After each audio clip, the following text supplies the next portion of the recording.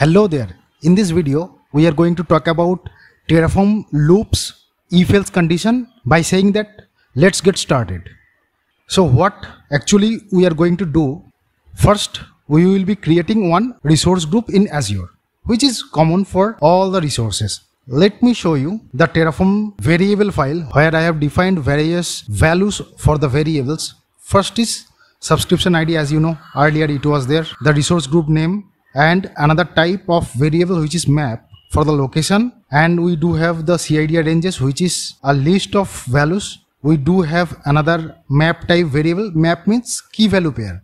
So first is your key and second is your value, and we do have a list of maps. So basically this is one element in that list. This is my second element. Element itself is a map. These are the basic structure. Let's get into the technical details. First, what we are creating Azure virtual network in a loop. So basically there are three types of loop you can choose from. You can take count. This is one type of loop. Count is very simple. Count can also be hard coded. You can put 1, 2, 3, any number, that will go fine. So for example, I do have a CID range, that is a list type. CID range is here, which is list. If I put length of this variable, that will come as 2, because this is one value, and after this comma there is second value. So basically this resource and the count will be 2, as I am getting the length of that variable. Now the name should be unique for each resource. So what I am doing, if you are familiar with programming languages, so I am creating one text or string, which is first one is %s, which is string, another is also %s. First value is my vnet. The starting of the name will start with vnet hyphen. Then I need a number, something like that. So what I'm doing, I'm putting one argument which is called count.index. What is count.index? Basically count is my first argument. So first time the count will be 0. For the second time it will be 1, 2 and so on. As my count starts with 0, if I put a +1, that will start with 1. Next time it will be 2 and 3 and so on. And very similarly, as you see the name, I am also getting the address space dynamically. Okay.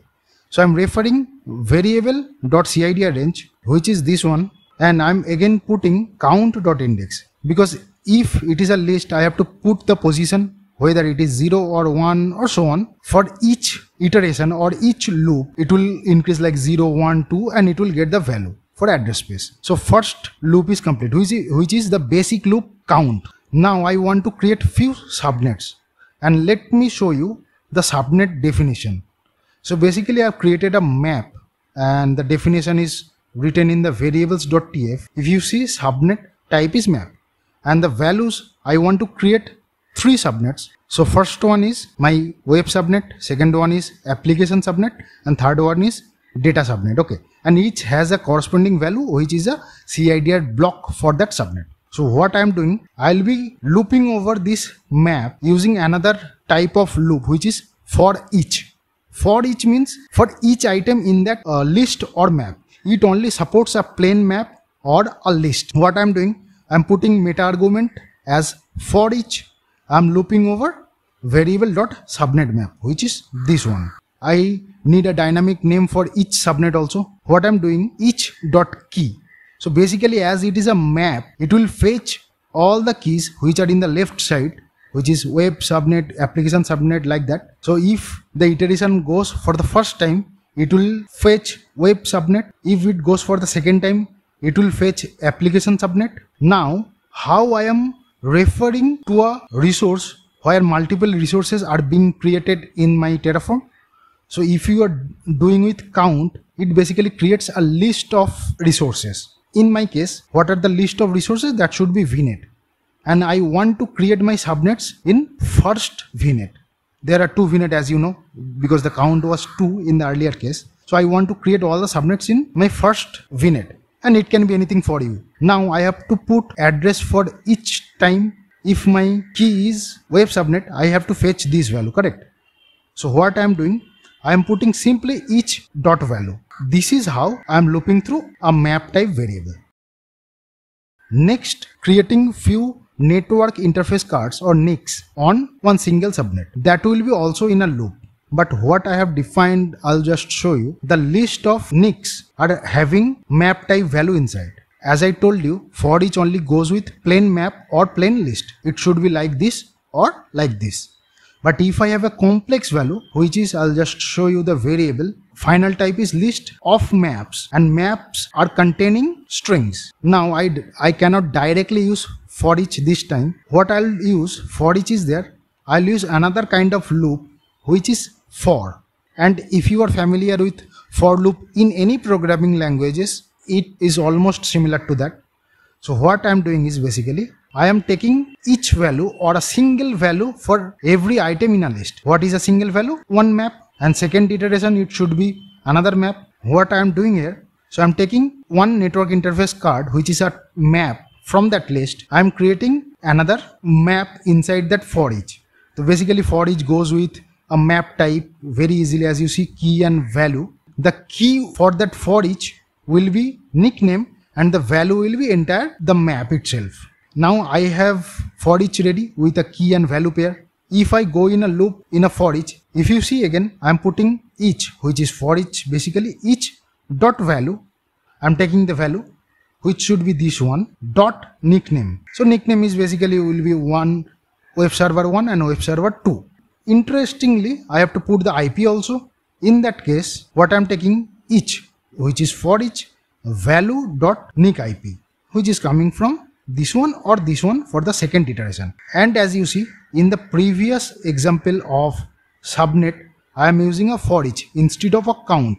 If you use count, you can easily iterate using its position because it is a list of values once it is created. So I can go with 0, 1, 2 and so on. But if you create few resources using for each, that will be a key value pair. And what will be those keys? Key will be the keys where you have iterated from, which is subnet map. In my subnet map, what were those keys? Keys were web subnet, application subnet and data subnet. So the same keys will be used in this example. What I am doing is Azure Army subnet, which is my type of resource, and my identifier, which is subnet over here. Then I want to create my network interface cards in a specific subnet. So I have to put that key because I have created using for each, which is application subnet for me. I want to create all the IP addresses in this subnet only, and ID of that subnet, it will be fetched from this previous resource. Now if I talk about if else condition in Terraform, so basically I want to create a storage account in Azure, but there will be a condition. I have put one variable in a definition which is called storage check, and if I put create in the value of that storage check variable, then only it will be created. Otherwise, if I put any random value, it should not be created. That's my motto. I want to check if the value of that variable is create, then create one resource, otherwise 0. If you put 0 to a count, then there will be no resource created. Now let's get everything into my terminal, Terraform init, and it is successful. Terraform plan. As you see, basically I have not provided any value for storage check variable in entire TFVerse. So basically I did it on purpose. I wanted to show you, if you do not put any value for a variable, and if there is no value defined in default value in the variable definition, it will prompt you in your CLI or anywhere you are running it from. Now think of a scenario, you are running it on a pipeline or in any automated fashion where there will be no human intervention. How can you put that value? Correct. And maybe you want to put that value in runtime, not in a static value in a file or something like that. What you can do is basically, I can put one environment variable which will look something like this. Now tf underscore var, then underscore, this is the value which will be fixed if you are defining for any Terraform. Now what was my actual name of that variable? That was storage check. Now let me copy and put it into my terminal. Let me run Terraform plan again. And this time it should not ask for that. Yeah, now it is appearing. Let me check what are the resources it is going to create. Network interface card for web server 1, another for web server 2. It is creating a resource group, a storage account. As the if statement was create your subnets virtual network. As I put count type of metadata, it is creating a list which is 0 and 1, something like that, and these subnets will be having key value pair as you are using for each. So it is going to add 9 resources, nothing to change, nothing to destroy. And I have created one output file. Let me quickly check the output file what I have defined, and after that we will be doing Terraform apply. Let us go to output. Here also I am using a for loop. So basically multiple NICs or network interface cards will be created. So I am looping over all the network interface cards in that resource, and I am creating a map which is the name and its private IP address. Those will be in my output screen. Now let me do Terraform apply -- auto approve. Let it deploy everything. Let me show you the Azure console. So the basically das RG that is not present. Now everything is complete. 9 resources has been created. Let us check in the console. Let me put refresh. The new resource group has been created. So it has created 2 virtual networks. As I did count.index +1, it went with 1 and 2, virtual network 1 and 2. Next resources were subnets. If I go to virtual network 1 and go to subnets, and let us go to the block of subnet, I have referred to the first virtual network which was VNet 1. Subnets there will be I think 3 subnets. Let us check there. Yes, application subnet, web subnet and data subnet. Let's go back to our network interface cards. 2 network interface cards were there. The values were 1 value and second value. So this is how you can run through a loop to create multiple resources. You can also go with conditional value if else like this. And this is all for this demo. See you in the next video. Thanks for watching.